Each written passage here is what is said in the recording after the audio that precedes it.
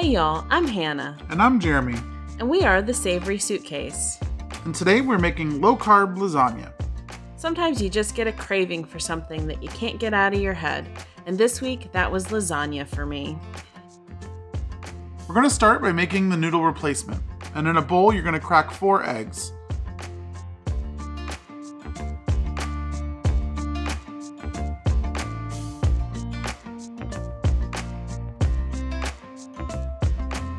And then naturally struggle to get 8 ounces of cream cheese out of the package.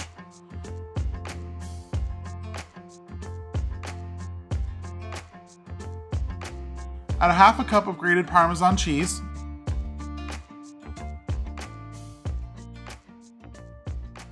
And then you'll add a whole bunch of mozzarella cheese. It's actually 2.5 cups. The recipe is in the description for you guys.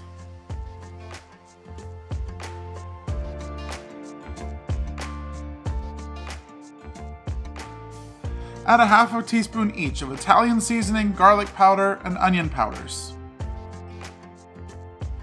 There's no way that's only a half a teaspoon. Well, I'm Italian and we estimate it's fine.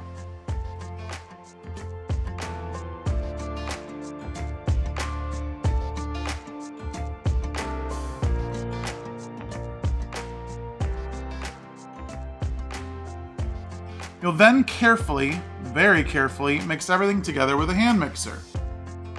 Consider using a slightly bigger bowl so that you don't make a huge mess like we almost did. Yeah, details.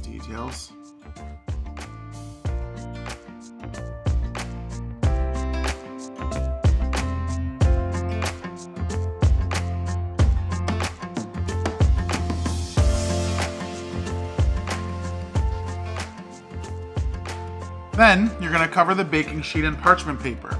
We also covered ours in tin foil just because the parchment didn't really reach to the edge.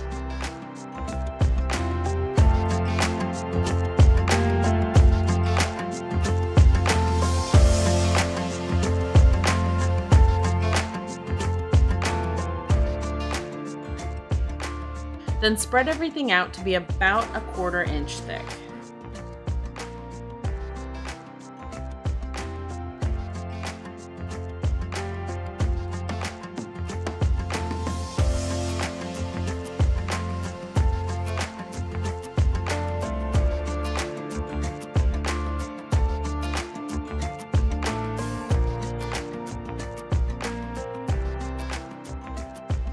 Set the oven for 375 degrees Fahrenheit. Wait until it is fully preheated and then put the noodles in the oven.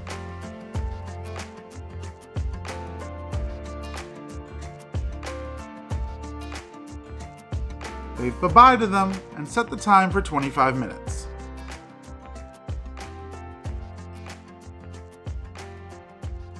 Then we're going to make the meat sauce.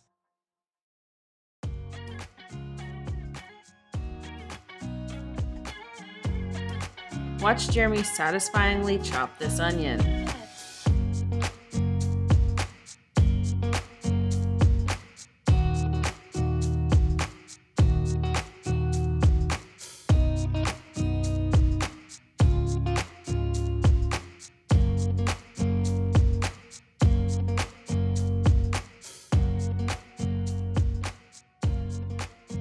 So once you chop your onion, we're going to saute about 3 cloves of garlic and the onions just until they're soft and translucent.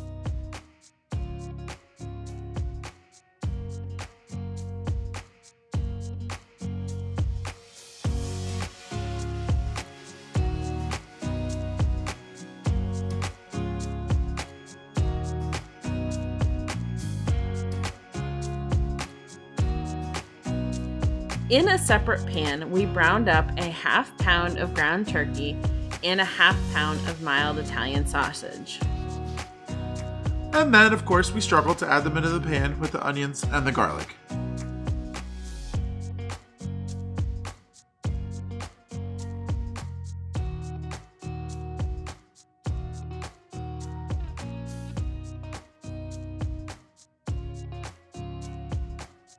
We grabbed some fresh basil from our garden and added that to the sauce.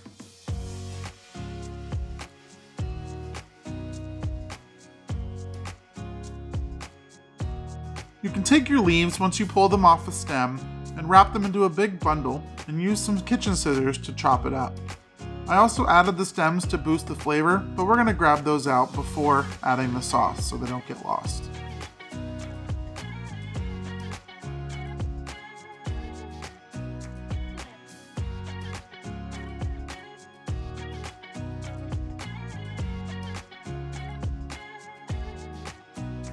You can't see it, but we also added salt and pepper, and then added 1.5 jars of this low sugar pasta sauce.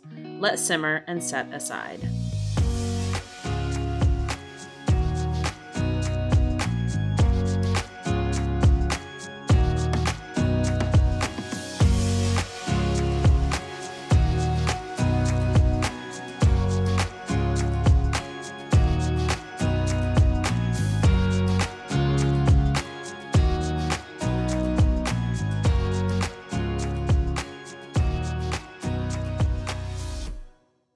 So the next thing that we're going to make is the ricotta filling. You'll need a half teaspoon of Italian seasoning, 16 ounces part skim ricotta cheese, 1 cup shredded mozzarella cheese, 1/2 teaspoon of garlic finely minced, 1/4 cup Parmesan cheese grated. You just mix it all together. Even I could do that.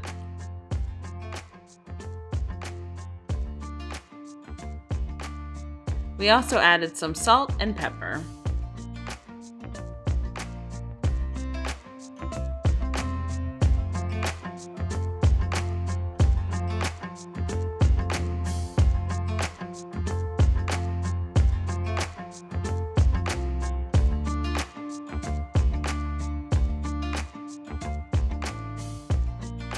Set that aside, and then your noodle sheet should be done baking by then. We took them out of the oven and waited about 5 minutes to let them cool.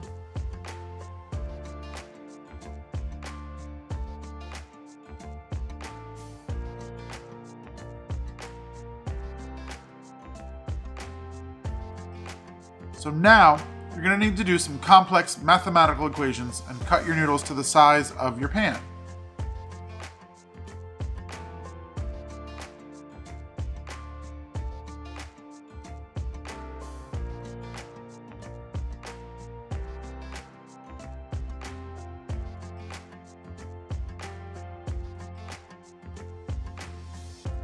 We carefully peeled them up from the foil and parchment paper, and it actually came off very easily.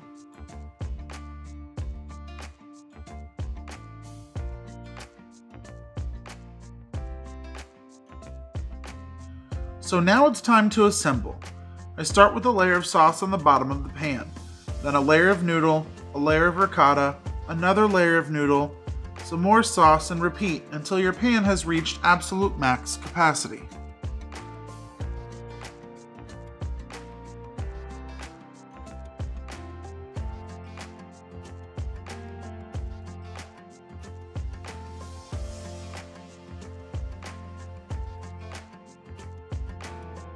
Don't forget the layer of cheese on top.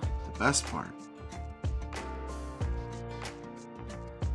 We placed the pan on a baking sheet just in case there was any overflow in the oven.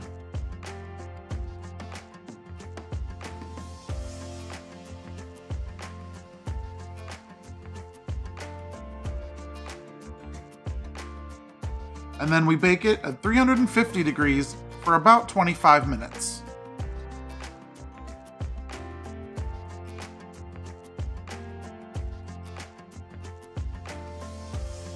We turned on the broiler for the last 30 seconds just to get nice and bubbly cheese on top. It looks pretty dang good if I do say so myself.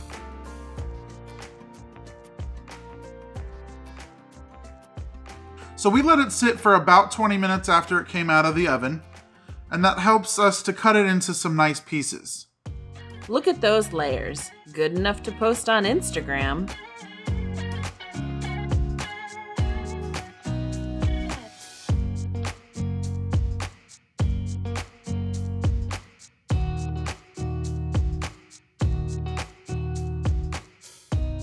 So we hope you guys really enjoyed this video. Make sure to send us photos on Instagram if you make this recipe at home. We'd really love to see your creations. And leave us a comment of what you think we should cook next. See y'all next week.